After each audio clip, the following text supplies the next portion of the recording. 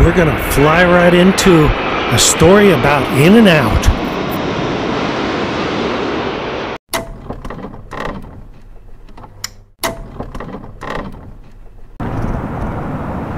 Hi, I'm Christina. And I'm Randy. Are you ready for an adventure? Come see our journey today at the In-N-Out Museum. The In-N-Out hamburger chain has a museum located at 13766 Franisquita Avenue in Baldwin Park. It's open from 11 a.m. to 2 p.m. Thursday through Sunday only. So we've come to the In-N-Out Museum. Check this out. There's a big old sign. There's your palm trees, you crisscrossing. In-N-Out's right next to the freeway. This is a replica of the original building, which now is underneath the freeway. This is so cool.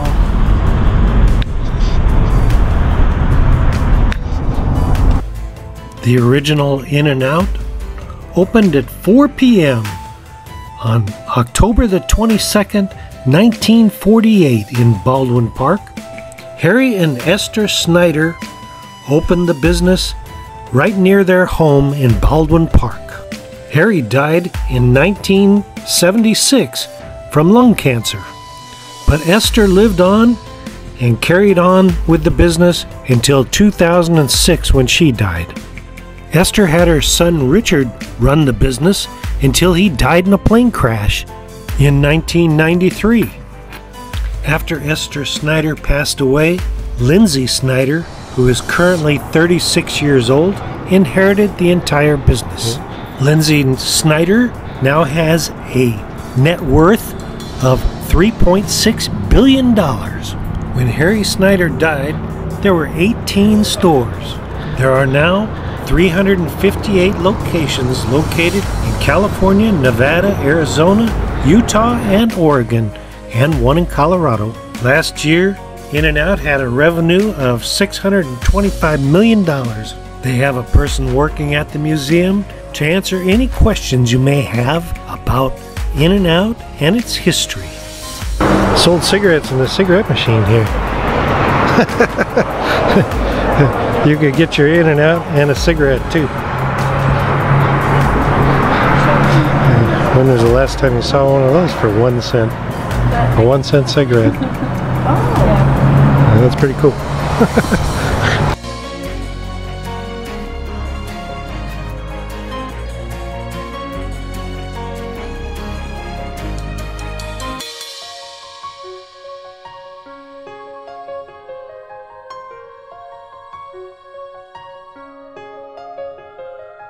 Cars all the time. Sometimes we'll just take family photos or photos, period. I was asking if there's another young gentleman around here taking photos. So she offered us to take a walk inside and see what the original looked like. Oh my goodness, look it. Check it out. Oh my gosh, look at all of these old photos.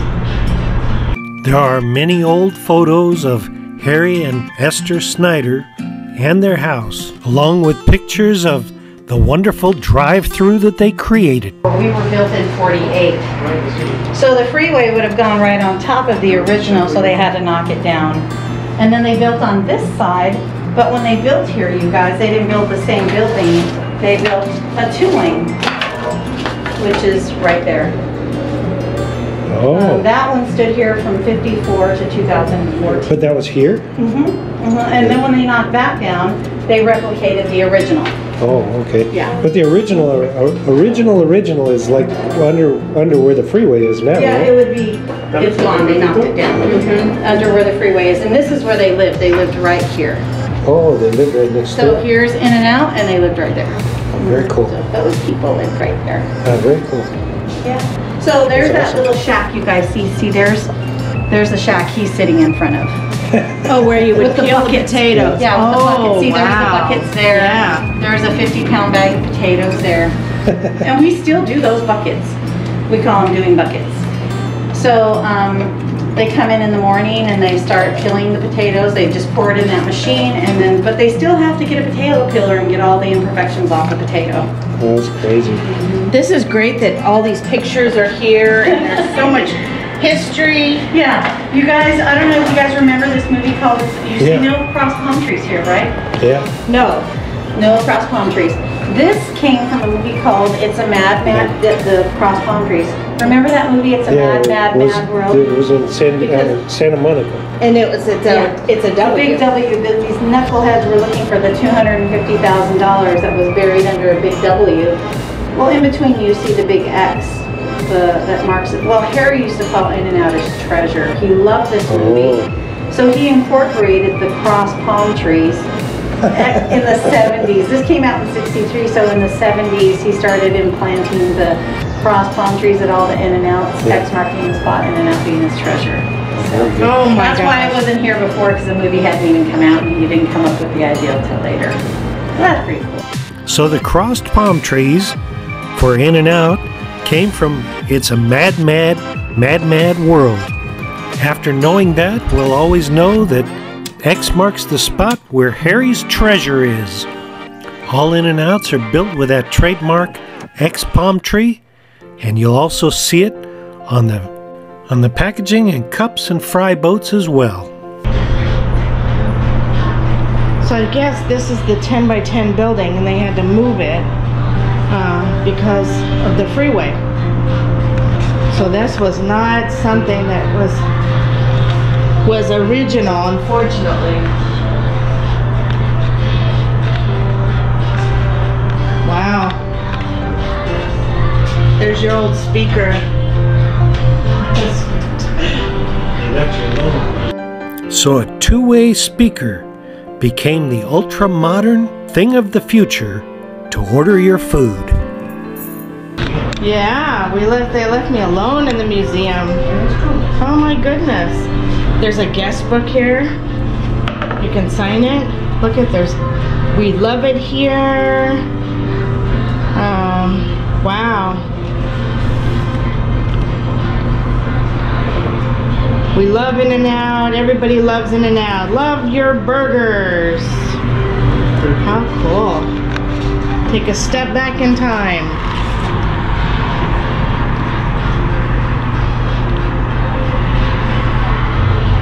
Pretty cool.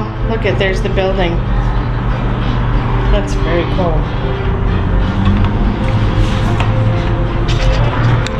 Look at the old Coke machine.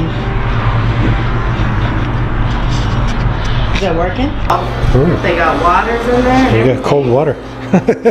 Yeah. Keeping the water cold. Look at it. This is where they kept the ice trays. That's funny. Look at the cheese slicer. It's a cold spot and it's still running. It's still working. Here's the potato dunker that they even still use today.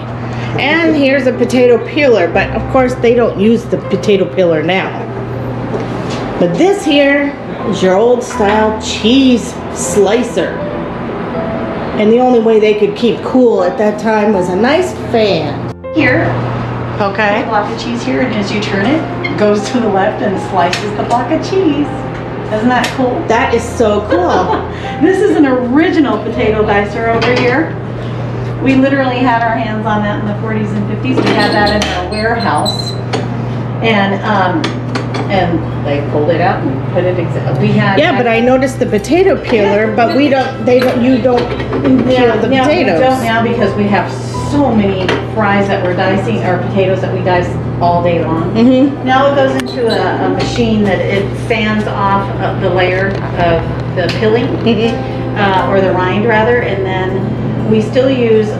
They still use the onion, right? We definitely still use a dicer, but now, see how ergonomically painful it would be to do hundreds of potatoes a day?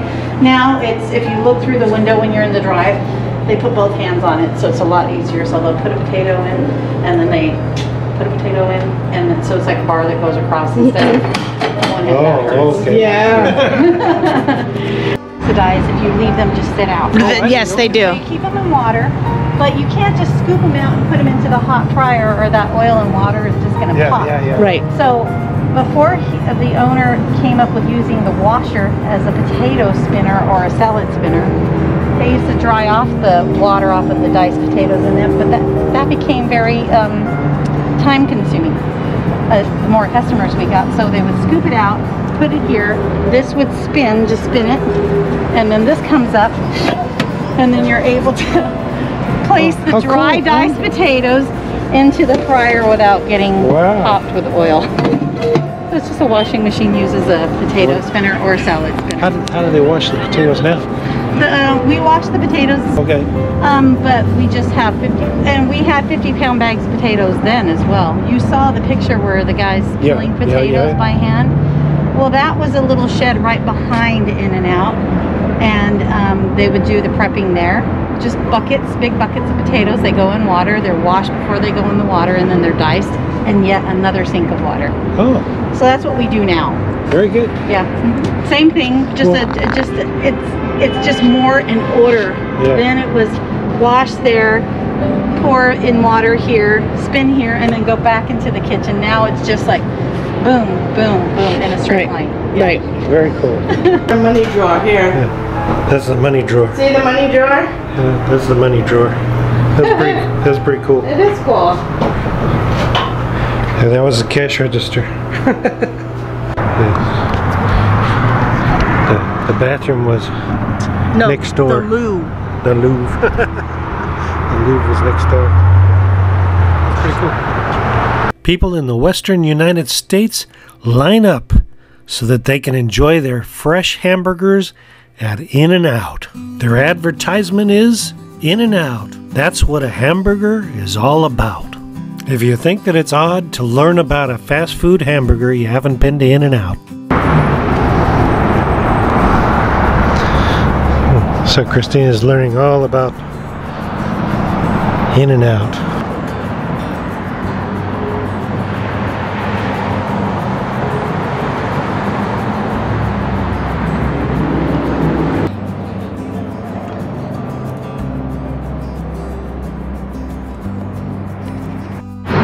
So coming back to the sign, it says that Harry and Esther sold 57 burgers, and when they welcomed their customers, and they took the orders through the window and a two-way speaker.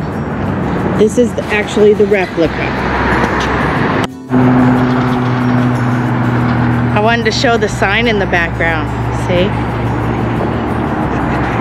After we were done seeing things at the museum, we went to the other side of the freeway and went to the In-N-Out University and the In-N-Out Drive-In so that we could have lunch and buy some souvenirs also. That's In-N-Out's University. They actually have a university. And an In-N-Out company store. There you go.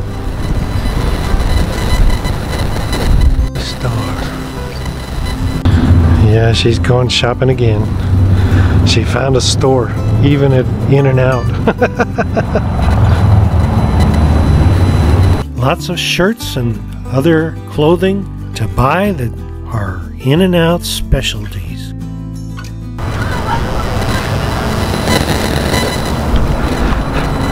Naturally, she bought a bag full of crap. Then we went in and got ourselves some lunch at In-N-Out, and I'll be darned, they said no filming in here. You'll hear it pretty soon. I don't know how anything could be top secret about making hamburgers. Sorry, but we don't allow any filming in here. Okay. Thank you. Animal style. It has grilled onions, mustard, and pickles. There you go. And some fries. Fresh fries. Lined up out the door. Just like normal.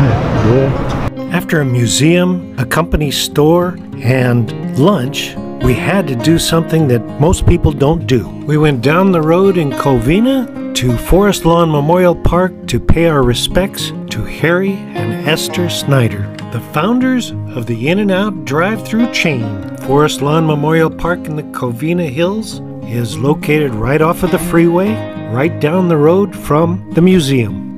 Harry and Esther are buried right there. And this is there's the entrance to get in, and the gate. And right up from the gate, there's Harry and Esther. Happy birthday, Esther. Can't wait over here. Well, he said he never gave up. As Harry Snyder was the founder of In-N-Out Burger. Doesn't say that, but that's what he was. And then his wife is buried right next to him. His wife is buried right next to him. And that was Esther Snyder. And her birthday was January the 7th. We're pretty... Happy birthday. She's Capricorn. Yeah, we were pretty close to her birthday there.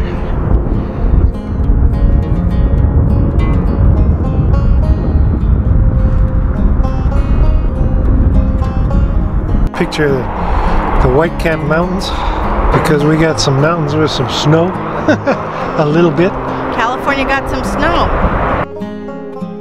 As you drive into the forest lawn in Covina, the grave sites are located just above the guard shack as you enter.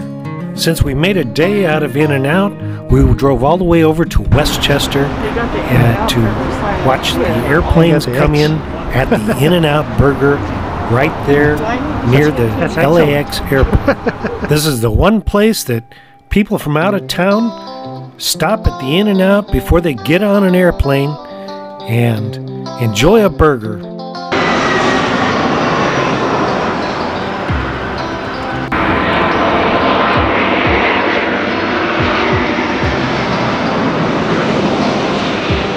There's a park directly across from the In-N-Out Burger at the LAX airport, and people go and sit and watch the airplanes, have an In-N-Out, and you can watch them land the airplanes right there on the runway.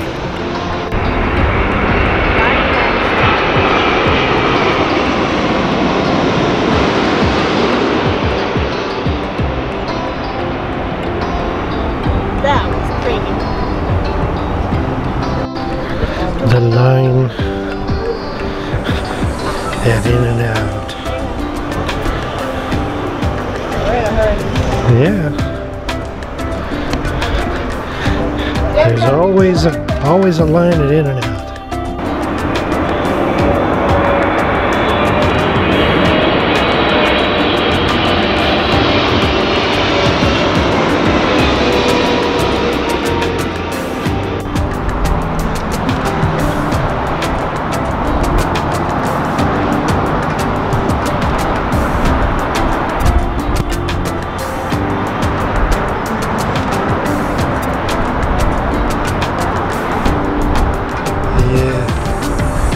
You gotta love watching those planes.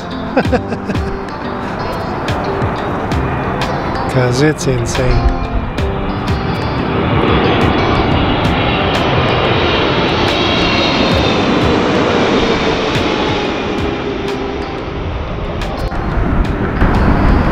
If you enjoyed our vlog, please subscribe. And ring that notification bell. And give us a like. It lets us know you care. And we'll see you on the next one. Bye.